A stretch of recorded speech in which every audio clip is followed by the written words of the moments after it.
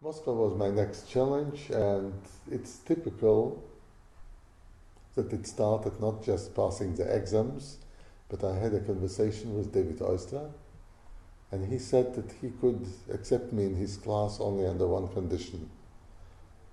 And this condition, which he spoke out, was the last thing I wanted to hear. He said, I will accept you in my class only if you will do everything in the way I will tell you. And a youngster of 18 years old, searching for one's own path, didn't want to follow any rules. We had so many rules in the Soviet Union, so this was the last thing I wanted to hear from my later teacher.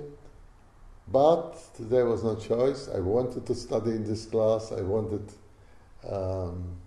to become a good musician. And I said, yes, fine. Pretty soon, at the beginning of the studies, it already turned out that it was a big misunderstanding. David Oistrakh heard me somewhere, and I left an impression that I'm a rebel or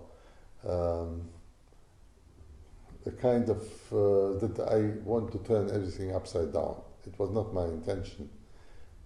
And I had to understand that I had a lot to learn in style and rhythm and tempo and God knows what else, to be in good control of my violin playing. So pretty soon we got closer, and already in the next 4 months at the conservatory, being close to David Oistrakh, I understood how lucky I am to be enrolled in such a wonderful class with so many great